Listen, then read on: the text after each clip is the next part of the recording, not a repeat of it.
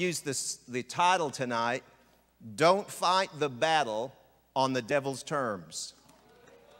Oh, that'll preach. Glory to God. How many of you got that? Okay. I just feel like saying that again.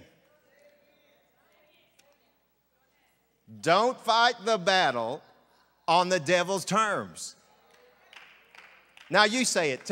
Just turn to somebody and just tell them, don't fight the battle on the devil's terms. All right, let's get a running start at this. 1 Samuel 16. The Lord said unto Samuel, how long wilt thou mourn for Saul, seeing I have rejected him from reigning over Israel? Fill thine horn with oil, and go. I will send thee to Jesse the Bethlehemite, for I have provided me a king among his sons. Now look up here for just a second. Let me make this comment. Saul was the people's choice. David was God's choice.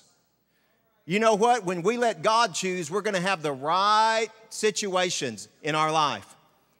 When we choose, we're limited to what we know and what we can see. But when God chooses, He is not limited. He sees the future just like you see the here and now. So He's not fooled by somebody that looks good for 30 days.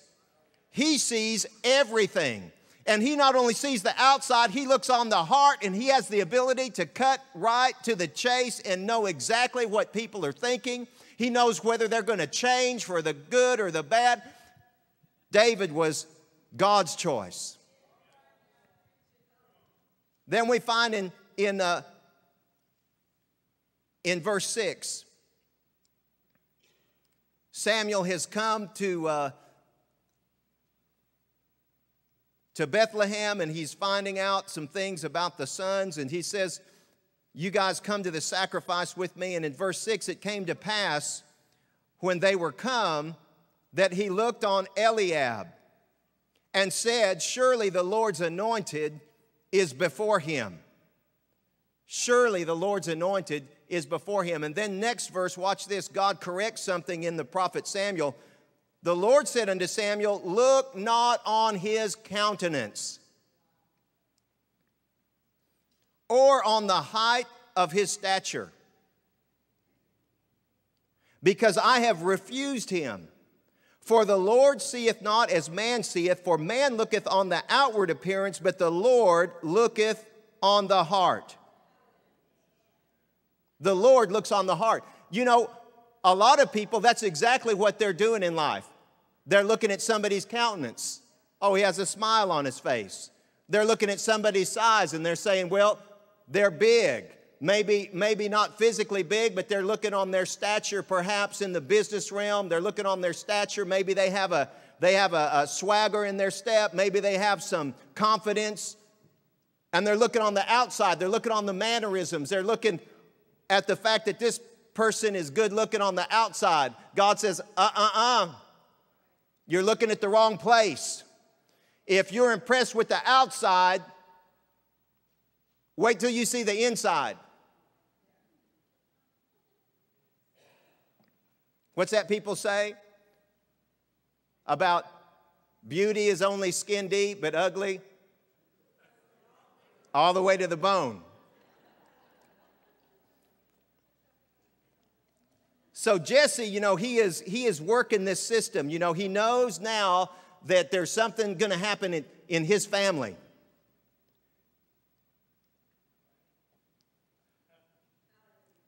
So then he called Abinadab. I like this. Here's the dad. He sees the anointing oil. He sees the horn. He's saying something good's about to happen. You know, even Jesse knew something about the anointing. When the anointing oil came out, something good was going to happen. They already knew Samuel had come peaceably, but somebody's about to be anointed for something. That that oil symbolic of the Holy Ghost and the anointing of God. He knew that when somebody was anointed, they were set aside for a particular task, that God was calling them out, separating them from the rest of the group. And that anointing oil was not only symbolic of the Holy Spirit, it was also a sign to everybody else that that person was marked out somehow as special to God. So he calls Abinadab. You ever know anybody that their dad or mom called them, but God hadn't called them, but they were still trying to act called? 3 of you. Let me tell you what, you better know what God has called you to do. You better know that it was God that called you and not some man or some woman that called you. So he calls Abinadab to pass before him, and he said, neither hath the Lord chosen this. And so Jesse makes all of the sons pass by. And verse 11, Samuel said to Jesse, are here all thy children? And he said, there, Jesse, that is, said, there remaineth yet the youngest. And behold, he keepeth the sheep. And Samuel said unto Jesse, send and fetch him, for we will not sit down till he come hither. And he sent and brought him in. Now he was ruddy, and withal of a beautiful countenance, and goodly to look to.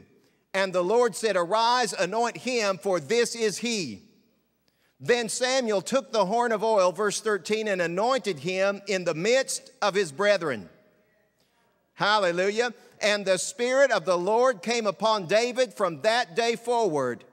Now watch this. Something changed when the anointing of God came on him. Just like God honored the people's choice in Saul, because the scripture said when the anointing came on him, he was changed into another man. Let me tell you, God will change you.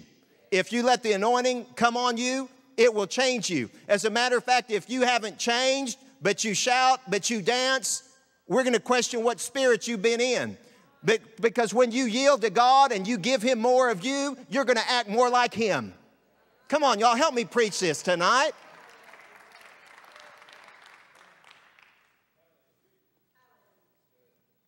So when the anointing came on him, the Spirit of God came on him. Spirit of God, the anointing of God. It's tremendous.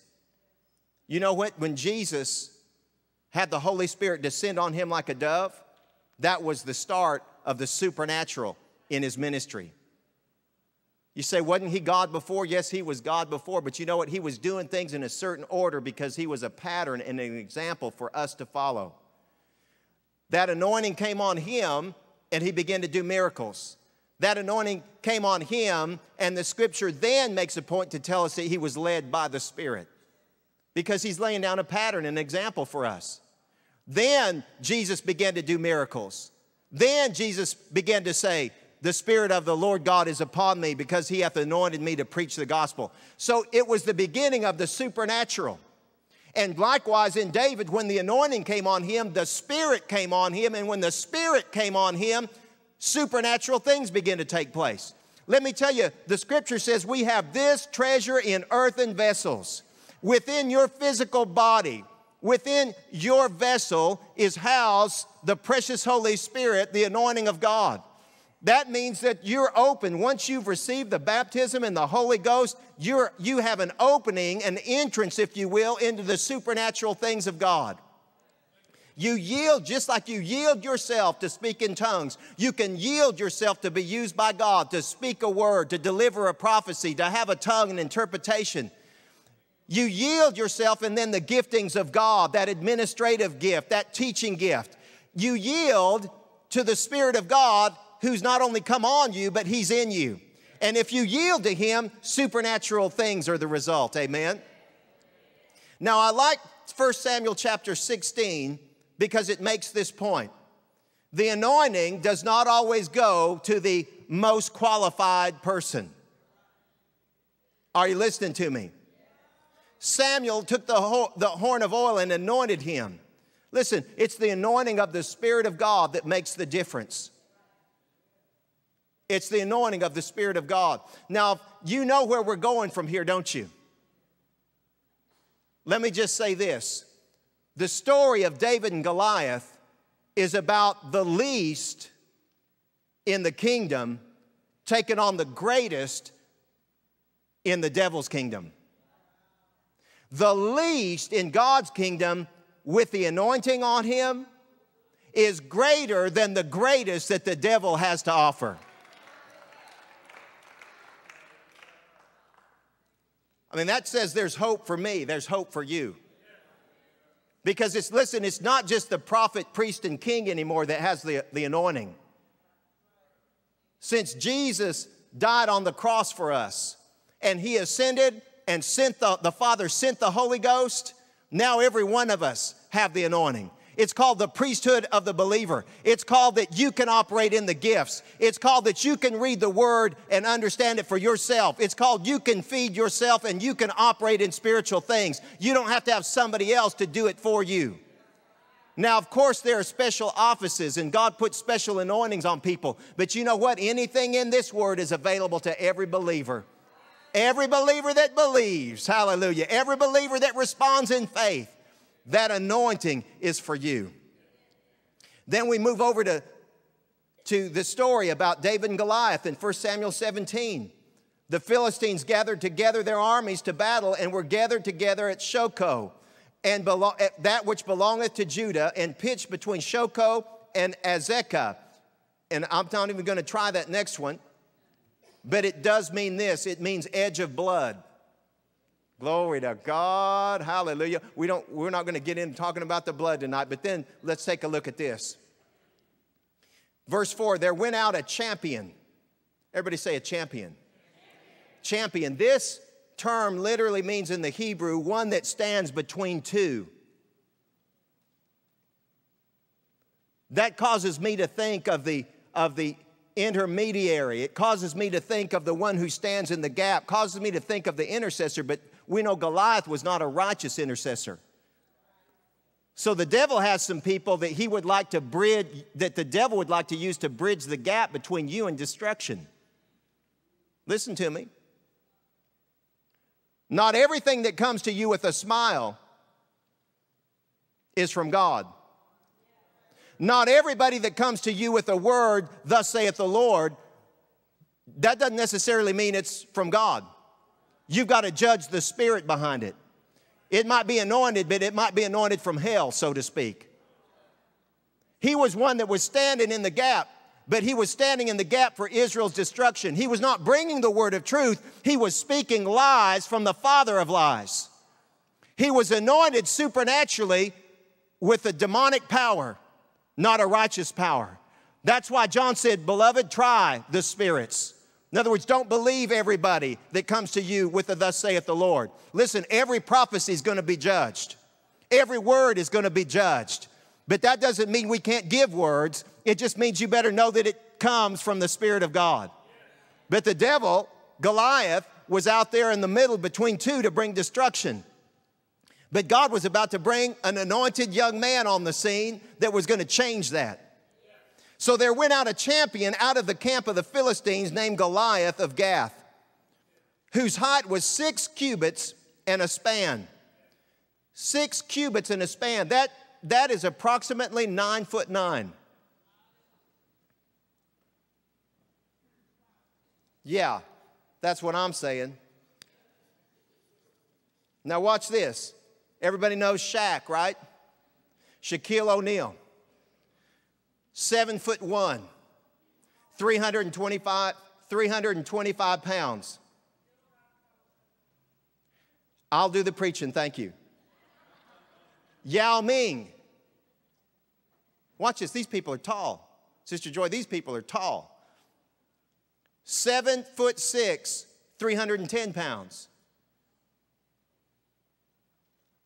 There was a guy that came here, this was years ago, he was from out of state, was at TCU on a full ride basketball scholarship. He was 7 foot tall. When he'd come to your house, he would always clean the refrigerator, the top of the refrigerator, because he could see it looking down. He said, Mark, I didn't realize how tall I was until one night in the middle of the night, I got up and I was a young man, I got up in the middle of the night, and the fan clipped me right in the middle of the forehead. That was the first time he realized. When he would come to a door, watch this, when he would come to a door, he wouldn't just have to tilt his head over, he'd have to do like that, or he'd hit his head at the top of the door. Yao Ming, 7'1", 310 pounds. But as our sister was trying to tell us here just a minute ago, the tallest man in the world, according to the Guinness Book of World Records, was Robert Pershing Wadlow. Check this out, 8'11", 490 pounds. His shoe size was a 37 AA. That's 18 and a half feet long. Inches, excuse me. His feet were 18 and a half. Well, we're talking foot. I'm going to need some help here. Where's security? They have left the building. The crowd is getting rowdy, especially this group right over here. Where the Spirit of the Lord is, there's liberty. Amen. I like to laugh in church. Amen. We need to do something. Laugh, cry, something. But watch this. Let me see. I'm gonna get some. I'm gonna get a volunteer here. Where's that tape measure? David, you can help me with this. His arm span. We're gonna go down here. I know you want behind this pulpit. It's not time. Get out from behind the pulpit. See this group right over here. Bill, keep an eye on them. If they try to rush the stage, okay? His arm span, watch this, his arm span, let me get this right, was 9 foot 5 3/4 So tell me when we get here. 9 foot 5 3/4 Okay, check this out, arm span. It's not. Arm span like this. Here's my arm span. Look how much more. Come up here, honey. See if you can hook onto my arm span. Behind you or what? Just come right over here. See if you can feel this out.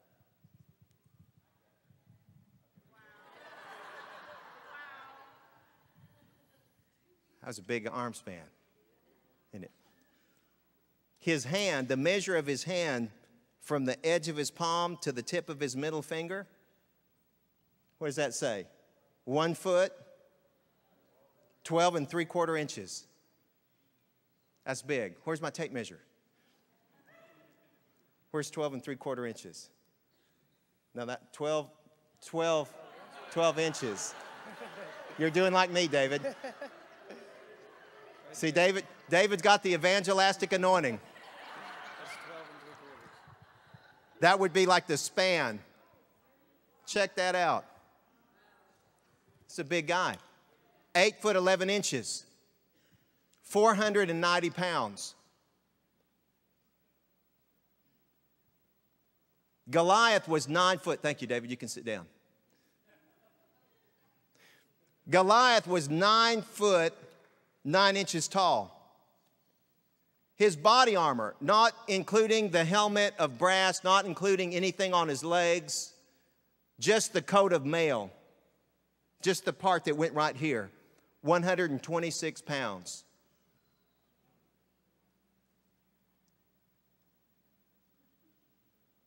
That's amazing. How'd you like to walk around with one of these teenagers on your back all day long? 126 pounds. His spear, just the head of his spear, weighed 15 or 16 pounds. And when you add the weight of a weaver's beam for the shaft of the spear, his spear weighed approximately 65 pounds. Can you imagine being so big that you could chunk a spear that was 65 pounds? Just think of the length and the weight of his sword. That's big. It is amazing. The giant. There was a reason they called the giant a giant. Now, let's go on because he had something else going on. Verse 10, the Philistine said, I defy the armies of Israel this day.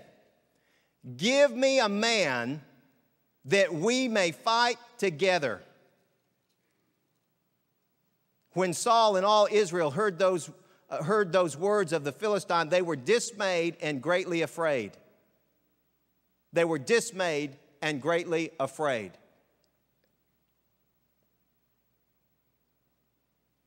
Now, let me just tell you a little bit of the story, because I've got 4 points that I want to bring out.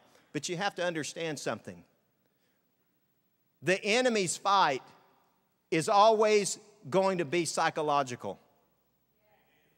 He was like, so much like the devil, Goliath in this case, so much like the devil, because he's telling David what's going to happen to him. He's prophesying doom and gloom. He's prophesying David's demise before he ever even really steps on the battlefield, so to speak. He's telling you you're not going to make it. He's telling you you're going to fail. He's going to tell you you're going to turn out like your uncle who went to jail. He's telling you that you're ugly now, but you're going to get uglier. I mean, the devil is full of lies. It's psychological warfare. Why? Because, believer, he already knows that you've won the battle. In Christ, the victory's already been won, because the devil has been defeated already. He's been stripped of his armor, stripped, laid bare, brought to naught, reduced to nothing. So the devil already knows where he's going. He already knows that. But what he's trying to do is to get you to move off the position that God has given you by grace. So he's prophesying David's doom. He's prophesying, I'm going to feed your carcass to the fowls of the air. But notice this, David didn't flinch. David was not intimidated. David didn't listen to what the enemy was saying about him, because he knew that was a lie anyway.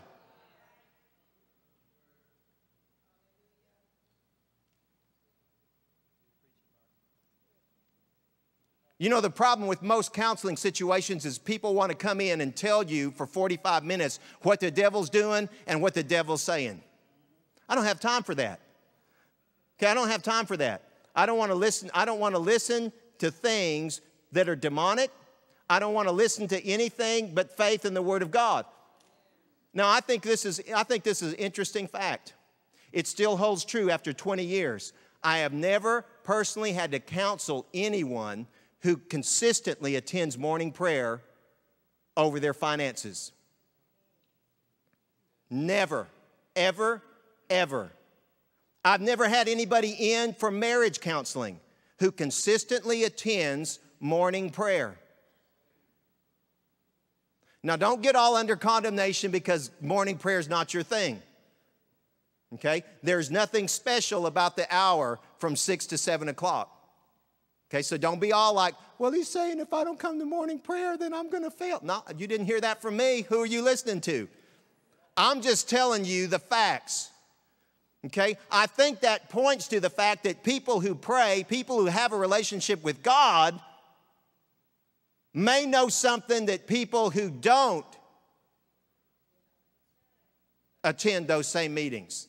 Because what they're doing is they're believing God. They're exercising their faith. They're feeding themselves on the Word of God. They're active in their relationship with God. That's what I'm talking about. So the enemy's battle was psychological. And it's almost like the devil wants you to think that what he's doing is the counterattack. Because he wants to preempt you using your weapons.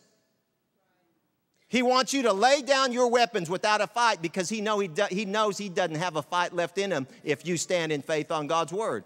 You say, well, Mark, sometimes we have challenges. That's true, so do we. You say, Mark, sometimes we actually have to use our faith and pray and believe God for finances. Well, so do we.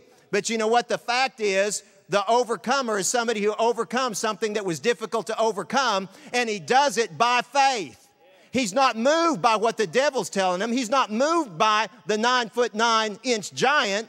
He's not moved by the fact that the giant's bigger than him, louder than him, more heavenly armored than him. He's not moved by what he sees. He's moved by God's Word. That's faith.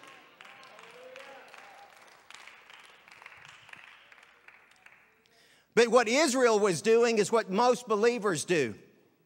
They allow the enemy to set the terms of the fight. David didn't do that. David had some prophecies of his own. David began to say, look, I'm not just going to take you out, but I'm going to feed the carcasses of your army. Not just you, big boy, but everybody that's with you is going down, because I'm not coming to you with just a sling and a stone. I am coming to you in the name of the God Most High. I'm coming to you, we would say, in the name of Jesus, the name above every name, the name that has all power behind it, the name that releases the power of God. So David's prophecy was bigger. Goliath is looking down on David. David is looking above the hills from whence cometh his help. The name of the Lord is a strong tower. I'm telling you something, saints. Don't let Goliath tell you where you're going to fight the battle and how the terms of the battle are going to be fought. You're the one with the authority. You're the one that's in command. 2 Corinthians 10:3-5 says, for though we walk in the flesh, we do not war after the flesh. For the weapons of our warfare are not carnal, but mighty through God to the pulling down of strongholds, casting down imaginations and every high thing that exalteth itself against the knowledge of God, and bringing into captivity every thought to the obedience of Christ. I'm telling you, here's the battlefield right here. That's where you win or lose, right here. Let me tell you, we are more than what we seem. We have a treasure in earthen vessels. It's what's in us that makes the difference. It's what's in you that makes the difference. Listen, you don't have some second-rate Holy Ghost. You don't have less Holy Ghost than the apostles did, than Smith Wigglesworth did. You don't have less of a Holy Ghost. You got the same Holy Ghost. Goliath had a sword and a spear, but David's weapons were mightier than these. Our weapons are not of this world. Casting down imaginations, the thoughts. See, the devil wants you to think you've lost before the battle even begins.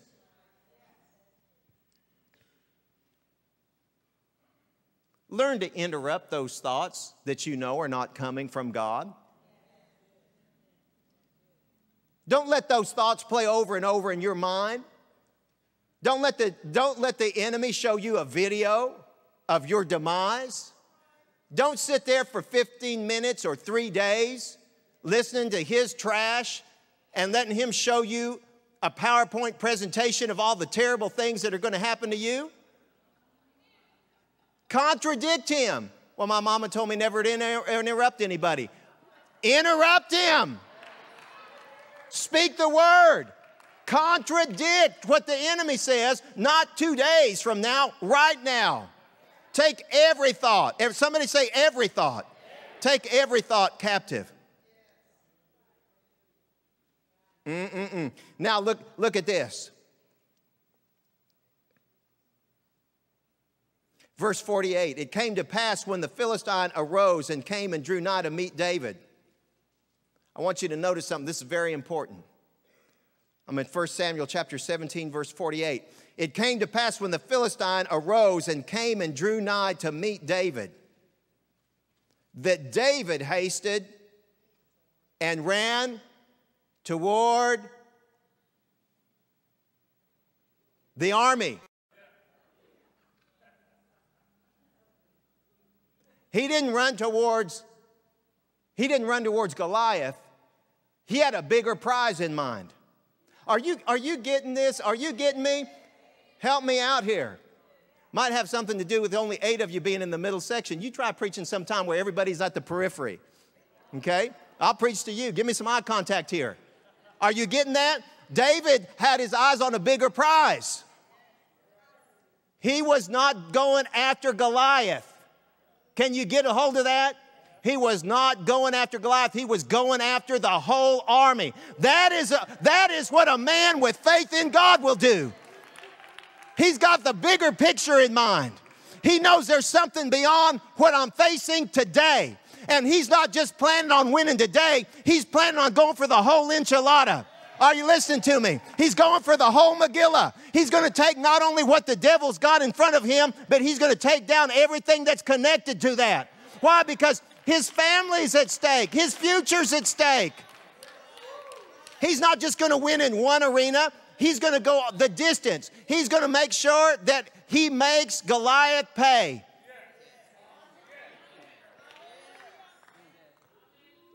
Be like that girl that used to be in our college and career Bible study. We had her preach one night. She preached about take it back and make it hurt. It wasn't just enough to take back what the enemy stole from you, but you had to make him hurt. You had to make him pay. In other words, I'm not just going to go saying, thank you, Mr. Devil, I'm taking back what. No, I'm taking everything. Not just what you stole. I'm taking everything you stole from my family. I'm taking everything you stole from my neighbors. I'm going to take it back and I'm going to make it hurt. You're going to be sorry that you ever messed with me. Glory to God.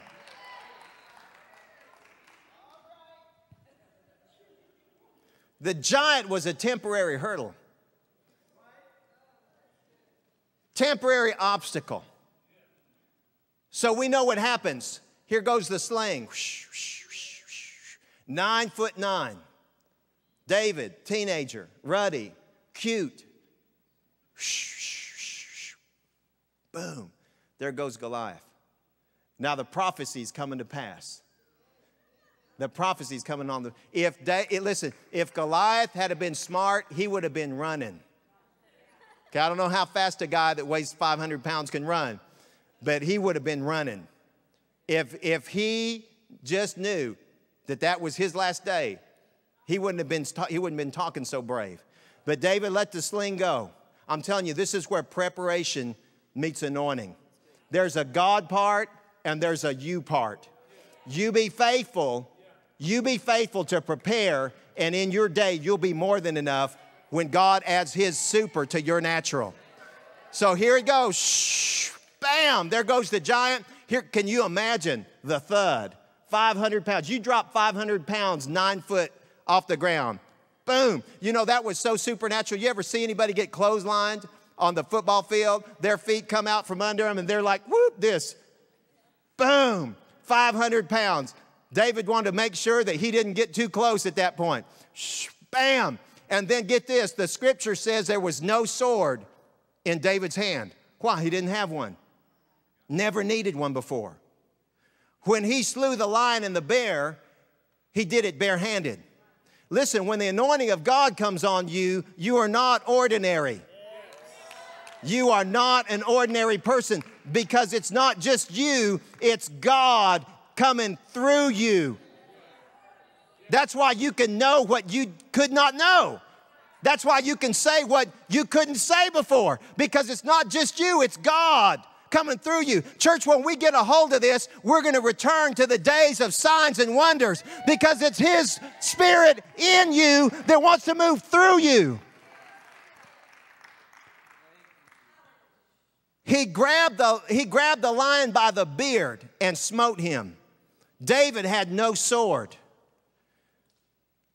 Now, Albert Barnes believes like I believe concerning the lion and the bear, that it's quite possible, because of the way the wording of the scripture is, that the lion and the bear was one attack. You know what I'm talking about? The lion and the bear. You're looking at me like, Mark, you are crazy. Let me read it to you. If you don't believe me, let me just show you. David, we're going to have to back up, but I'll do it.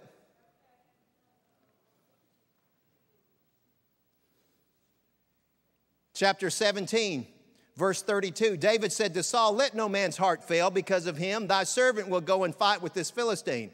Saul said to David, he's about to discount him. He doesn't believe him. Saul said to David, thou art not able to go against this Philistine. Now, this is bad, folks. When God's people start telling you you can't make it, David needed to find another pastor at this point. Get a man of faith. Thou art not able to go against the Philistine. That's the same thing the Philistine was saying. Thou art not able to go against the Philistine to fight with him, for thou art but a youth. See, that's exactly what Jesse thought. Thou art but a youth. He's the youngest. He's a sheep herder. Thou art but a youth, and he a man of war from his youth. And David said unto Saul, thy servant kept his father's sheep, and there came a lion and a bear. Are you listening to me? Look, keep your finger there. Let me just tell you this. Whether you believe that or not, whether it's true or not, the fact is, if that happened, it was demonic. It was supernatural. But the anointing was on David. He said, there came a lion and a bear and took a lamb out of the flock. He's presenting this as one story. The possibility exists. At least Mike and I believe it that way, and we're in some pretty good company. And took a lamb out of the flock. And I went after him and smote him and delivered it out of the mouth. And when he arose against me, I caught him by the beard and smote him and slew him.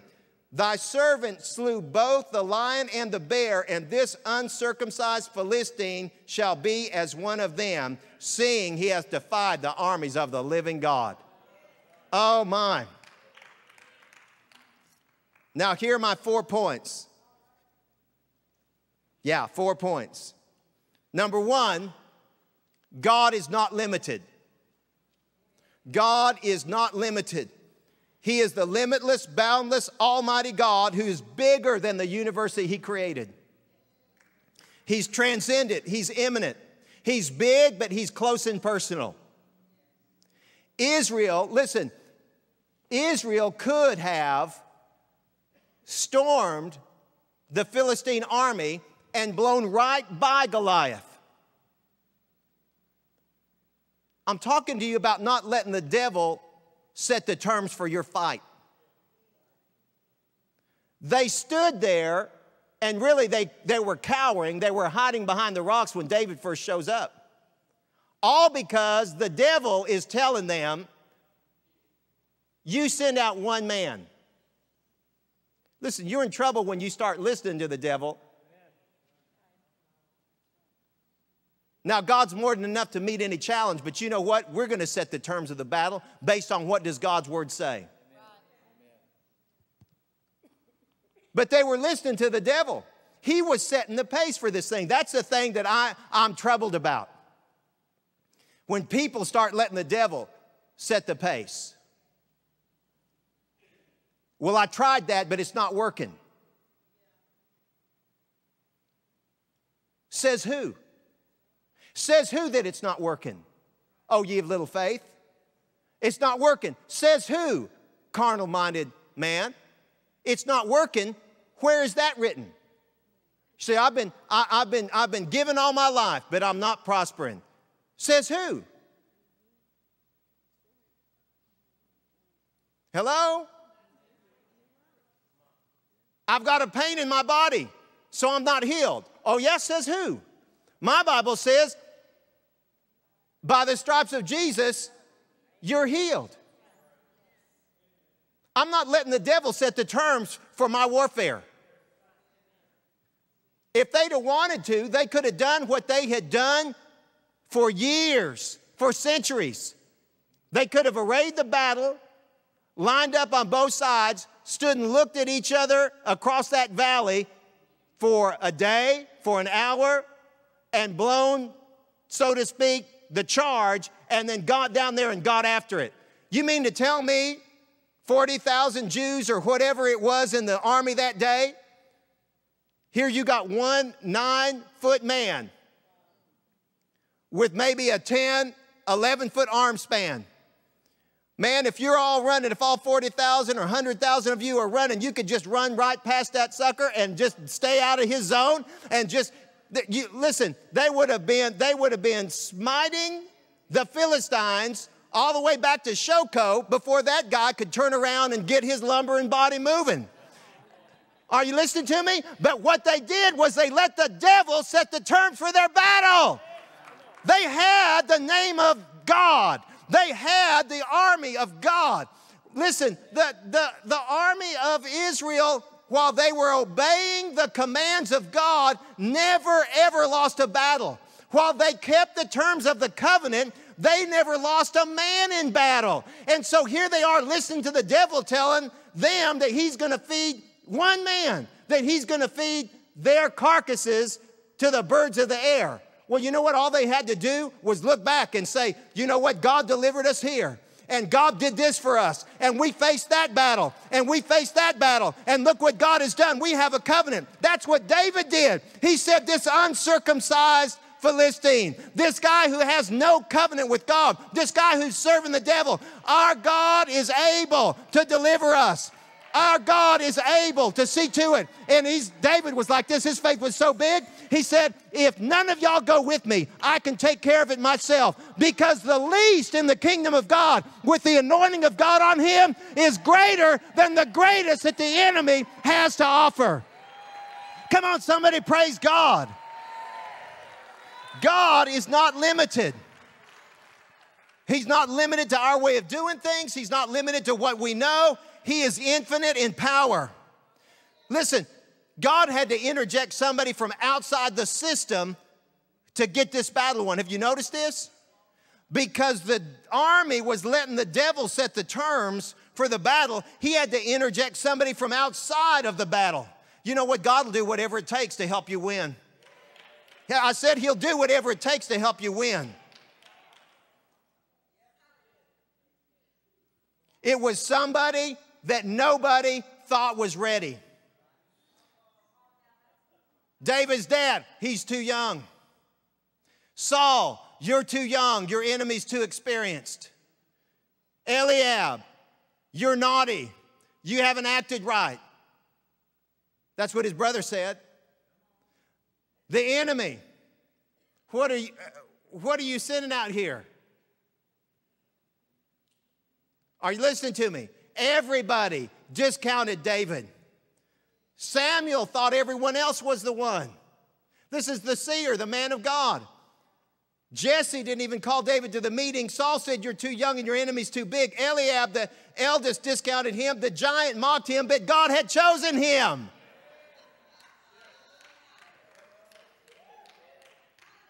Then I like this. David didn't fit the armor. He didn't fit the mold. They thought the armor was too big for David, but really David was too big for the armor.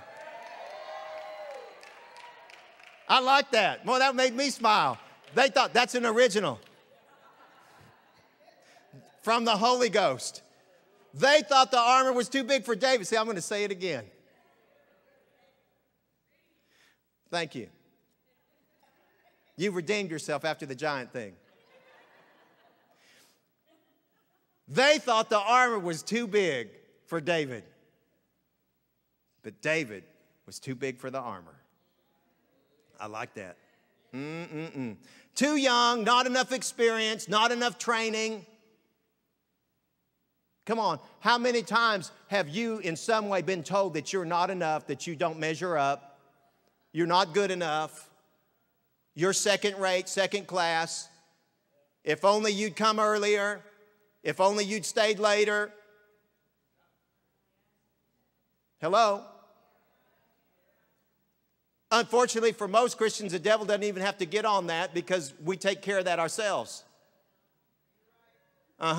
Because if the devil, listen, if the devil discounts you, that's one thing. But when you start discounting yourself, that's another thing. That's something David did not do. Because his confidence was not in himself. His confidence was in God. Listen, David had some training that nobody else knew about.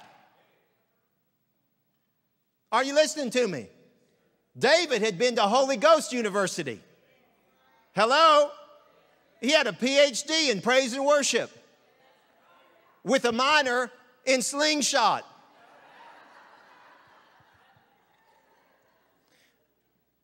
Point number 2, God does not judge by externals. The Lord said to Samuel, look not on his countenance or on the height of his stature, because I have refused him. For the Lord seeth not as man seeth, for man looketh on the outward appearance, but God looketh on the heart. The prophet Jeremiah disqualified himself. He said, oh, Lord God, I cannot speak, for I'm a child. And the Lord said unto him, say not that you're a child. For thou shalt go to all that I shall send thee, and whatsoever I command thee, thou shalt speak. The people in Jesus' town disqualified him. Is not this the carpenter's son? Is not his mother called Mary? Jesus said a prophet is not without honor except in his own country and in his own house. Why? Because they tend to discount you because they look at you after the flesh. Scripture says in Matthew 13:58 that Jesus did not many mighty works there because of their unbelief. Didn't say he could not, it said he did not. Are you listening to me? Didn't say he could not, it said he did not. He did not honor unbelief. David was unqualified in the world's eyes, but not disqualified in God's eyes. Listen, never underestimate a vessel yielded to God. Whether they're young, they're old, male, female, it does not matter. Anything yielded to God is going to be inhabited by something that's greater than this natural realm. You ever notice that God has a habit of taking your not enough and making it more than enough? That's the anointing. That's the purpose of the anointing. 1 Corinthians 1:26 says, for you see your calling, brethren, how that not many wise after the flesh, not many mighty, not many noble, but God hath chosen the foolish things of the world to confound the wise, and the weak things of the world to confound the things which are mighty. Number 3, God is your help and strength. God is your help and your strength. I said God is your help and your strength. God is your help and your strength. Psalm 27:1, the Lord is my light and my salvation. Whom shall I fear? The Lord is the strength of my life. Of whom shall I be afraid? When the wicked, even mine enemies and my foes, came up upon me to eat up my flesh, they stumbled and fell. Though a host should encamp against me, my heart shall not fear. Though war should rise up against me, in this will I be confident. Hallelujah. 2 Chronicles 20, verse 15. The battle is not yours, but God's. Psalms 57:3 says, what time I am afraid, I will trust in thee. You know what? David's just being honest, isn't he? He's saying, you know what? Whenever I am afraid, I'm going to trust in God.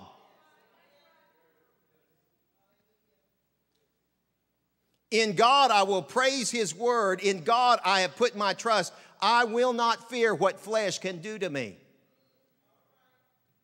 You know what, folks? Think about this for a second. Watch yourself. Check your words. Check your actions to see how many things that you're doing out of fear. A fear motivation. Parents, watch how you parent, that you don't parent in fear. Instead of having faith in God, a lot of times we're having fear in what the enemy might do. Listen, I'm not going to allow the devil to set the terms for my prayer life. All right, listen to me. Perk up. I'm almost finished. You've just about made this Wednesday night. But are you listening to me? A lot of people have their prayer life directed by the enemy. The enemy's sitting back sipping Kool-Aid, and you're over here going on your merry way, and he throws a thought at you. He says, hey, I'm taking your kids, and you ain't getting them back. And so we go to prayer over what the enemy just said. Listen, the way to preempt the enemy is to do what you do by the Spirit of God. All right, listen to me. Otherwise, we're praying reactionary prayers. The devil threatens this, so we're praying over here. Meanwhile, he's doing the sneak attack around the back. But you know what? We need to allow heaven to dictate where our prayers go.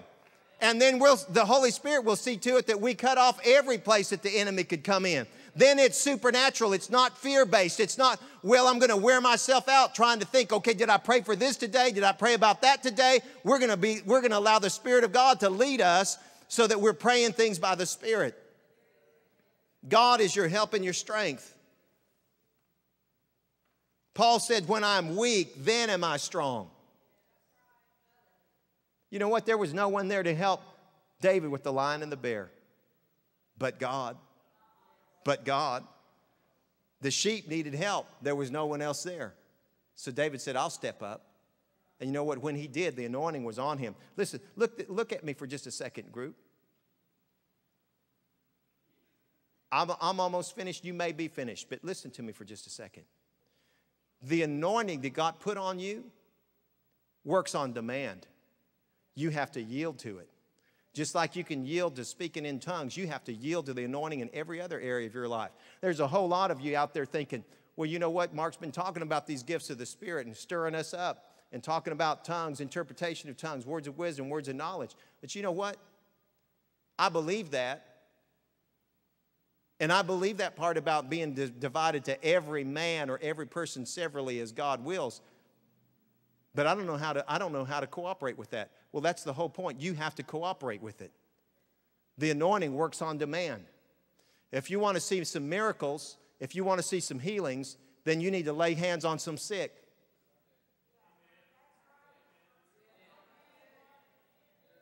Are you listening to me? Why? Because even though that anointing was on David, he had to go down to that brook and he had to pick out some stones and he had to run to the enemy.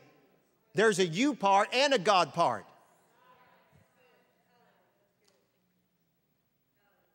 Psalm 73:26, David said, my flesh and my heart faileth, but God is the strength of my heart and my portion forever. Number 4, everybody say number 4.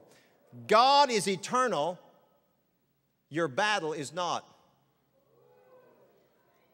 No trial ever lasts forever.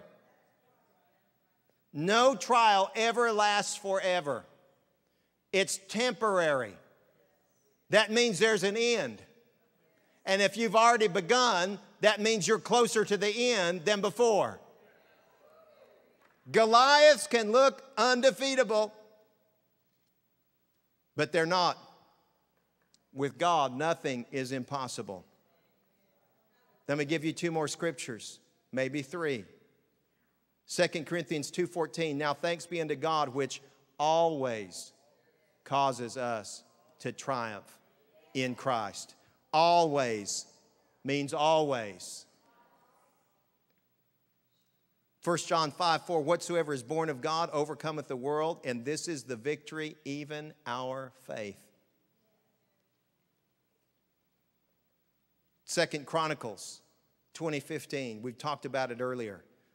Thus saith the Lord unto you, be not afraid nor dismayed by reason of this great multitude, for the battle is not yours, but God's. Listen, believer, you set the terms for the battle based on God's word.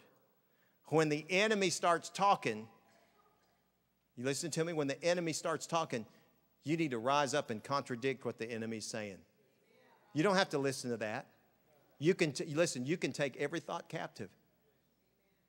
The anointing is resident on you, in you, and is moving here to move through you. But you've got to yield. You've got to respond. Jesus has had us in training here in this church for a long time to make us sensitive to the moving of God's Spirit and sensitive to His presence. Well, when His anointing comes, it comes for a purpose. And whether your purpose is ever to speak anything in this room or not, the anointing that comes on you here, the anointing that abides in you, more accurately, is going to at some time stir up in you. You're going to come around somebody that just stirs up in you. The compassion stirs up in you, and you're going to find yourself speaking words. You don't have to shake, spit, declare, thus saith the Lord, but God will give you a word. If you'll give it to Him, it'll carry an anointing. Just like David's stone there was something going on there that was bigger than the physical picture of just him being there. It was the anointing of God that was on him that caused his weapon to be effective, because the weapons of our warfare are not carnal. They are mighty to the pulling down of strongholds. Father, we thank you tonight that there is an anointing that's present in each one of our lives to tear down the works of the devil right here in Fort Worth, Texas, and wherever we go. To break up nests of demons in the shop where we work. When we go to the family reunion, we can lay hands on the sick. Father, I thank you that there is an anointing for every believer.